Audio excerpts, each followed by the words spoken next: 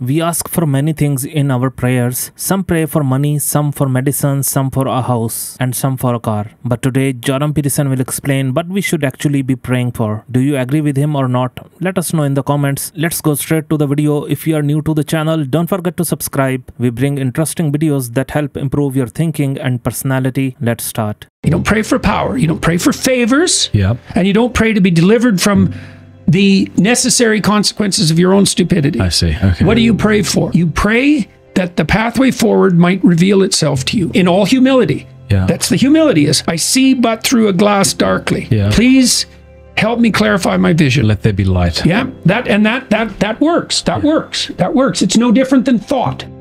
Humility is very important. It reminds me of a powerful saying. It is said that trees that bend low bear more fruit, while tall and rigid trees fall in strong winds. I totally agree with Jordan Peterson. I believe we should also pray a lot for health. God gives us good health and takes us from this world without making us dependent on anyone, and that God guides us on the path that is best for us, our lives, our children, and our families. Amen. What do you think about this video? Let us know in the comments. If you liked the video, don't forget to subscribe to the channel. Thank you very much for listening and supporting me. Take care.